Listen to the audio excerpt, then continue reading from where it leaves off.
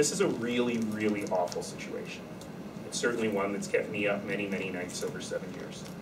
And while I voted for a different solution, that we wouldn't be in this place, at the end of the day, council saw the information before them and said, it is just not safe to leave people there.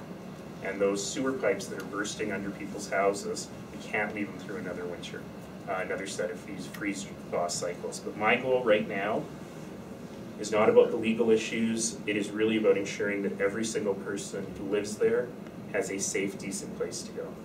There are about, out of 183 families that were there, I understand that we have found solutions for about 160 to 170 of them. There still remain about 10 families who we haven't been able to get great solutions for, and we will continue to work with them until they've got a decent place to go. You've got to go. All right, thanks everyone. Thank you.